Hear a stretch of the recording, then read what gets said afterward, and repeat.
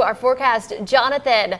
It feels like a completely different day outside. What a difference 24 hours can make. It really does, and it really depends upon where you are. Some of us are feeling the same, but in Roanoke, as you mentioned, much warmer than yesterday. We have a nice little pocket of clouds that have drifted over into the Roanoke Valley. Live look in Roanoke with our Kirlian Skycam. We can kind of see the clouds, some of the lights reflecting off that low overcast right now. Temperatures, though, right around 70, as Jenna mentioned, a huge difference from yesterday when we were waking up to temperatures in the upper 50s. Also note the dew point with the clouds there. We had a few sprinkles, some of that moisture going up. So our humidity a little bit higher in across Roanoke Valley as well. But note the divide here. We have clouds through Smith Mountain Lake as well. But look at this, 59 in Martinsville, upper 50s, lower 60s in Danville as well, 59 in South Boston. So much cooler, about 10 to 15 degrees cooler where we don't have the clouds. That's one of the main rules that clouds play overnight, especially. It does not allow the temperature to drop as quickly as you would on a clear night.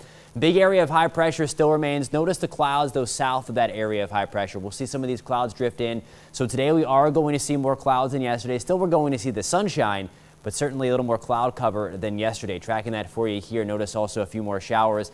And most of this is going to be held towards the highlands into the New River Valley. We had a few stray showers slide through the highlands yesterday.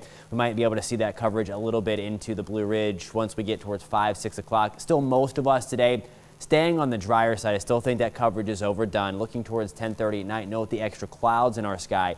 So we are going to keep the extra cloudy skies overnight tonight. Looking towards tomorrow morning, just a few passing clouds. And once again, we'll bubble up a few scattered showers and thunderstorms, mainly in the mountains, mainly west of the Blue Ridge. So I think really in central Virginia and south side over the next couple of days, we're going to be on the drier side of things. This afternoon, we are mainly sunny again. I do think we're going to see a few extra clouds in the mix. Temperatures back into the mid to upper 80s. Tonight, we are seasonable. Temperatures back to the mid 60s overnight. So we're starting to see those temperatures all over the place start to creep back up a little bit. A slight chance for a few showers over the next few days. Better chances for rain heading into the start, at least, of the upcoming weekend. Still no 90s. Still no 90s. That is correct. And we always talk about we can still get 90s well into September.